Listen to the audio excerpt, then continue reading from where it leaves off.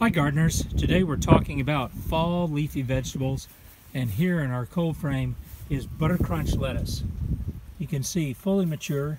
These two have been transplanted from another part of the garden, so that way they'll all be protected here, and if we need to, if it's going to get a threat of frost, we can just put down the cold frame and protect everything.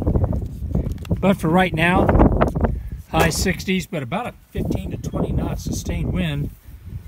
We're really earning our name of windblown today.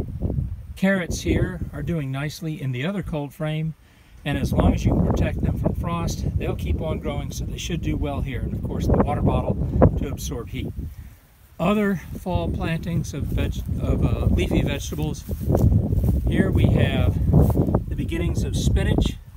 These were growing inside and they weren't growing very fast, so I took the risk to get them outside.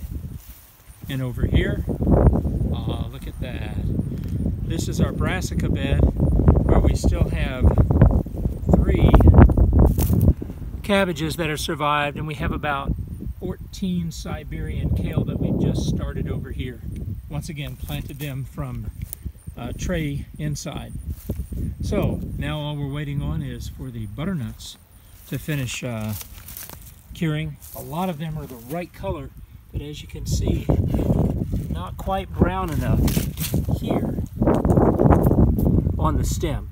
So we'll just give them another week or two. We have no frost in forecast for the next 10 days. So maybe in 10 days some of these will be ready to pick. We have about 15 in the bed, and as you can see, a lot of weeds have grown around them.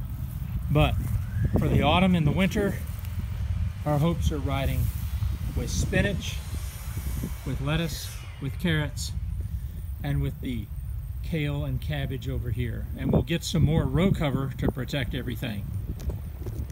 Of course, I shouldn't let our friends over here in bed number 7 go by. Here we have some beautiful golden beets forming up, and we have a single romaine that has somehow or another found its way through the whole process, and a whole bunch of Swiss chard that are beautiful small tender leaves right now. And the bok choy.